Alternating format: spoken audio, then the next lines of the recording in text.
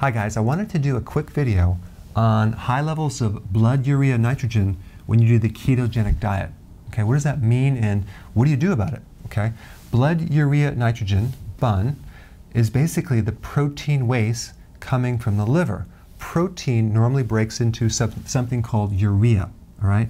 So if there's too much of this BUN in the kidney, it could mean that there's several things going on. We're going to talk about all the potential issues.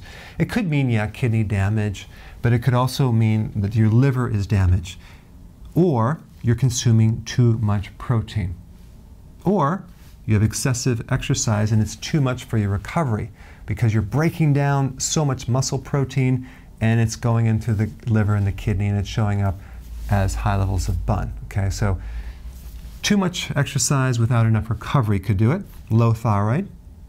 But most of the time it's because the person is not consuming enough vegetables, which puts strain on the kidney or the liver and help you flush out this waste. So here's simply what I want you to do, and then go get another test. Start beefing up your vegetables. Make sure it's between 7 to 10 cups of raw vegetables, okay, huge salads.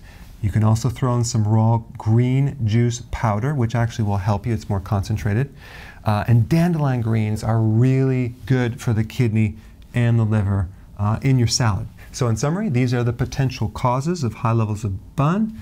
Go ahead and make some changes and see if it improves. Hey, tell me what you think about this video. Go ahead and comment below and give me your feedback.